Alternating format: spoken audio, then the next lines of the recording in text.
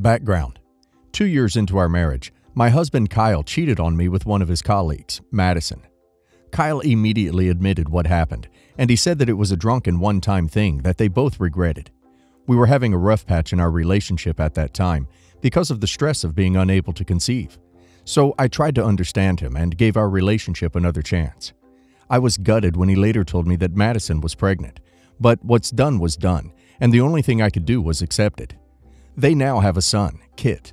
Kyle's parents adore Kit, and they have him once a week every Friday. I don't begrudge them for that, and I myself care about Kit like a stepson because none of any of this is his fault. Which brings us to the issue. For Mother's Day, my father-in-law had an artist draw a Disney-style family portrait of their family. My mother-in-law sent a picture of the portrait that they put in the living room of their house. My parents-in-law are in the middle, and to their left is Kyle's sister, Carla. Beside Carla is her husband, and in front of them are their 2 kids. To their right is me. Beside me is Kyle, and beside Kyle is Madison. Kit is in front of Kyle. My heart sank when I saw Madison. I have nothing against Kit being in the picture, and I know that they are my in-laws and close to Madison too. But to have her in the portrait with Kyle between me and her, that just broke my heart. I called my mother-in-law and asked her if they could please keep that picture in their room or somewhere else in the house, not in the living room where I will see it every time we're over, because it reminds me that I will always share my husband with the woman he cheated on me with because she gave birth to the child that I don't have with him. My mother-in-law apologized for hurting my feelings, but said that they didn't mean to upset me. They were just thinking of Kit and how they didn't want him to feel that his mother isn't family to them. My mother-in-law said that she will put the portrait in her bedroom instead. I told her that frankly, I don't know how they didn't think that it would upset me. But if they move the portrait elsewhere, then I accept their apology, and that's the end of the issue for me. Hours later, Carla called me saying that my complaining about the portrait made my mother-in-law cry on Mother's Day. And now my father-in-law is also upset that his gift to her, which they were originally both happy about, is causing all of this drama. Carla said I was out of line for telling my in-laws what they can or cannot put in their living room, and that in reality, Madison is part of their family because she is Kit's mom. She said that I should learn to live with the fact that Madison will always be there as long as I'm married to Kyle because of Kit. I told her that I know Madison will always be there, but is it too much to ask them not to rub it in my face with a portrait showing my husband between me and Madison? Am I really the a-hole here? No a-holes. You should consider leaving your husband. You're never going to be free from the reminder of his infidelities. Either accept it, all of it, or get a divorce. You can't expect the rest of the family to walk on eggshells because your husband betrayed everything marriage is supposed to stand for. Oh my God, not the a-hole. Madison was some chick their son screwed around with behind his wife's back, not someone who has been around his family for years. How frickin' rude. No a-hole. I don't think you're wrong for being upset, at all. It must be awful that your partner not only cheated on you, but cheated on you and fathered a child while your relationship was suffering due to fertility issues. Your in-laws, however, were not wrong to include her in the picture. She is the mother of their grandchild, and from what you said, they seem to have a good relationship with her. While I don't think you're being unreasonable, you chose to forgive and stay with Kyle. This is the fallout from that. You need to come to terms with it because you can't live your life pretending it never happened and expecting everyone to alter their lives to avoid reminding you. Edited to add, the only way I could see your in-laws being a-holes were if they ignored the fact that you were Kyle's partner, had issues with you due to your fertility issues, which from what you've said, they don't. I still don't think you're an a-hole for feeling the way you do. Infidelity and fertility issues are crushing, but staying with Kyle, especially once he got Madison pregnant, means you have to accept and move past this, either with therapy or, as others have suggested, divorce. My 25 female, husband, 28 male, is from South Africa. He is black and I am white, and we live in the U.S. We met in 2019 and got married at the beginning of 2021. Because of world events, I've never met his family. We flew down to South Africa a few days for his brother's traditional ceremony. This was my first time in the country. Before arriving in the country, my sister-in-law asked for my size and input on dresses and skirts that I was supposed to wear to meet the family. I didn't think much of everything, but I gave her my size. When we got at her house, she brought out the clothes. She said while in her home, I don't have to follow traditional dress code, but I need to remember that when I go to my in-laws and their family home, I would need to. My husband had mentioned this before, but he also told me to speak to his sister as she knows more about dressing as a married woman than he does. Anyway, fast forward to the day of the events. I arrived at my in-laws. I was alone because my husband needed to be there before me, and I also didn't want to go early with him. Before I even stepped into the yard, my sister-in-law came out and saw that I was wearing a romper.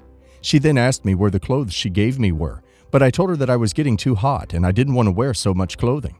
The clothing consisted of a skirt, a white shirt, a black scarf for my head, another scarf to tie around my waist, and a blanket to put around my shoulders. She was pissed. She said she understood that it was hot, but that I still needed to wear the clothes. I pointed out that she was also married, but she wasn't wearing the same outfit. She said since she was in her family home, she could wear whatever, but she was still following customs as her head was covered and she was wearing a skirt. She also said that because her husband is white, she's not expected to wear the same bridal outfit. I was pretty annoyed because I don't understand why they feel the need to control what I wear. I called my husband and he was shocked that I wasn't dressed as I was supposed to.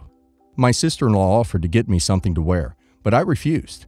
I said that it was my body and as such, I could wear whatever I wanted. I called her a misogynist.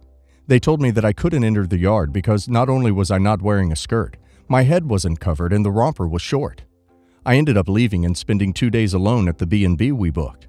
My husband has barely spoken to me because he's so angry and disappointed.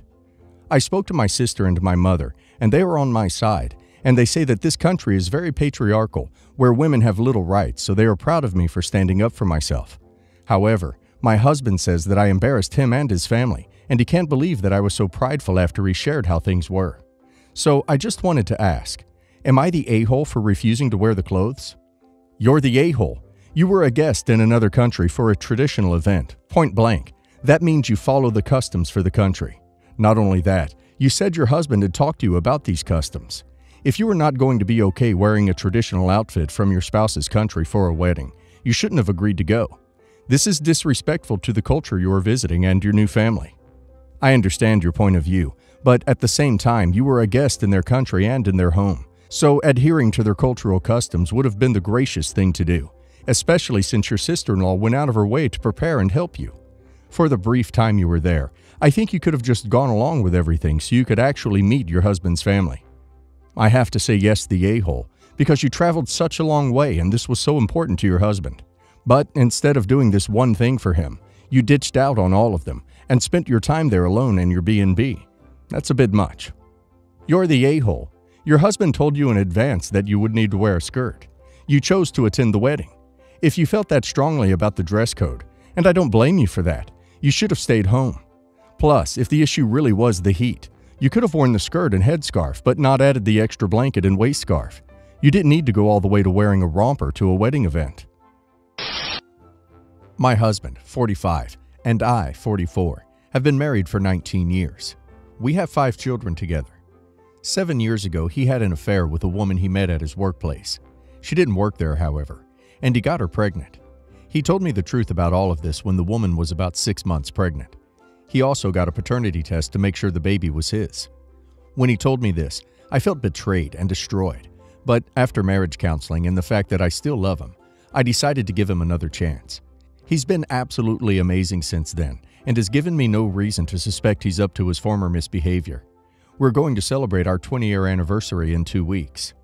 After the woman gave birth to the baby, she kept custody of him and my husband has been giving money to support the child. We have rarely heard from the woman since then, until last week when she approached my husband at his workplace. My husband told me that the woman wants him to be in the child's life and be a father figure to him, take him to sports games, play with him, go to school-related things, etc. I told my husband he has no legal obligation to do that, and I didn't want him to. If he did so, then he would be spending less time with our children, and it would make things in our family and extended family a lot more awkward. As of now, nobody else in our family knows about the affair and the illegitimate child except me, my husband, and his sister. Also, he has never had a relationship with this child, so why start now and add even more responsibility to himself? The incentives I provided him are ones that are beneficial to him and to our family. He told me that it would be best for the child if he was in his life and tried to be a father figure. I told him I see where he's coming from, and it's very commendable. My husband is a very good person. But by doing this, he is detracting from the love and attention he will show the family he knows and has been with for a long time. This also may make things awkward between him and our children. Additionally, Someone in our family or someone we know might see him hanging out with the child, and that might lead to the revelation of his affair and damage his relationship with my family members, and maybe even his own family. I told him ultimately it's his choice, but I am firmly against it. Am I the a-hole? You're the a-hole. As soon as you chose to stay with him, you had to have understood this. That child is just as much his child as the children you have together, and didn't do anything to not deserve a father. You knew he was having a child with someone else and chose to stick through the marriage. This is part of that. If this is something he himself wants, you're the a-hole if you tell him not to or try and stop it. He is the a-hole for cheating, obviously, but that was a long time ago and the child doesn't deserve to be punished for that. He sucks for cheating. You suck for wanting him to be a deadbeat absentee dad to keep your nuclear BS family appearance. His son doesn't suck and doesn't deserve this treatment. He doesn't deserve to grow up without family so you can keep pretending yours is perfect. I'm going with no a-hole. You're totally entitled to be hurt and upset and not want him to bond with his child.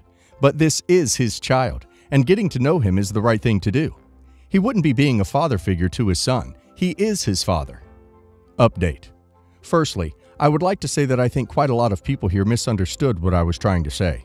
I explained in the comments that I never had any intention of actively preventing my husband from spending time with his child. I wouldn't do that. All I did was voice my opinion to him. I even told him that ultimately it's his choice what he does regarding this. I will still love him regardless. Several hours after I created my post, I mentioned in the comments that you have convinced me to be okay with my husband spending time with his son. A lot of these comments weren't just answers, but also solid advice on how to proceed with this. Thank you. A few hours ago, I talked to my husband about this. I told him how the comments have changed my opinion on this matter. He, of course, is now overjoyed that I support him in his effort to establish a relationship with his son. We agreed that after he's forged a good, strong relationship with his child, we will then introduce him to the rest of the family and work from there. A few comments on my post mentioned other women who have also done the same and how they are now happy. That made me hopeful that this situation could have positive effects on our family as well. In the meantime, my husband and I will construct a plan on how he will be spending time with his child and how we will talk to the family once we're ready. Note: we live in one of only 2 countries in the whole effing world that hasn't legalized divorce. My sister started dating a married man, Bob, around 2.5 years ago. He is even now still legally married to his wife, Susan. He says they broke up a year before he and my sister started dating, but continued to live together as he and his wife have 3 children. Within a couple of months after Bob began dating my sister, he moved out. Up till then, I had repeatedly hinted that she should just forget him and leave him, since it was so messy. I doubted they were actually separated and thought he was just stringing my sister along. But now it's been a while, and they are really happy. They live together. He is with her every single night, and they get the children maybe 2 to 3 days a week. Bob has been wonderful to my sister, and he has even introduced her to his own parents. My sister has been hiding all this from our extremely conservative and religious parents. But, long story short, last week they finally found out about Bob. They are furious with my sister. She is heartbroken at our parents constantly sending her angry texts and threatening to cut off contact with her, and she asked me what to do. She said she was considering just leaving Bob. After all, she reasoned, it wasn't just my parents. They could never get married. Plus, the judgment of our parents just reflected how our other relatives, friends would react. I asked if she loves him, and she said yes. So I said she shouldn't leave him, or at least not yet. I was Bob's biggest detractor at first, but I've seen over the past 2 years how kind he is and how happy he makes my sister. I said tensions are very high right now, but she should wait for emotions to cool down before deciding. After all, if our backwards country had divorce, none of this would be a problem. She cried and thanked me for always supporting her and giving her the courage to stick with Bob. So I was thinking, yo, all good, love wins. I stated the same opinion to my parents, and now they're furious at me too. They say I don't understand the stigma my sister will endure. They reminded me that any children will be illegitimate and adultery is technically illegal in our country. They said all the legal benefits and powers of being a legal spouse remains with the wife, not the mistress. They said I shouldn't impose my liberal leftist ideas on wanting divorce to be legalized on my sister, who is the one who will suffer as long as she stays with Bob. We have annulment, but it is prohibitively expensive. Plus, one of the spouses would have to be declared psychologically unfit for marriage in order for annulment to be valid. Am I the a-hole? Not the a-hole. Normally that'd be ducked up, but they're married only by technicality because of a messed up system. Sorry about your backwards parents. Huge a-holes for choosing to be hateful and ignorant. Everyone sucks here. Your sister and her boyfriend are indeed committing adultery, immoral, and your sister is abiding and facilitating his effectual abandonment, alienation of spouse via infidelity, and at the very least, is morally failing to be a good example to his children. Marriage is pledging a commitment and then thereafter having a duty to follow through. He's failed this. Doesn't matter his excuse. Everyone in your nation knows the law, and that doesn't give citizens carte blanche permission to flout one's own commitments and duties. Rather, shows the character and commitment of those who willfully choose to undergo marriage oaths. If your sister bears children, they are disadvantaged in society by being legal bastards. Your parents are right, and you gave bad advice. Being in love is not an excuse to act immorally with reckless disregard to the future ramifications of these immoral and selfish decisions.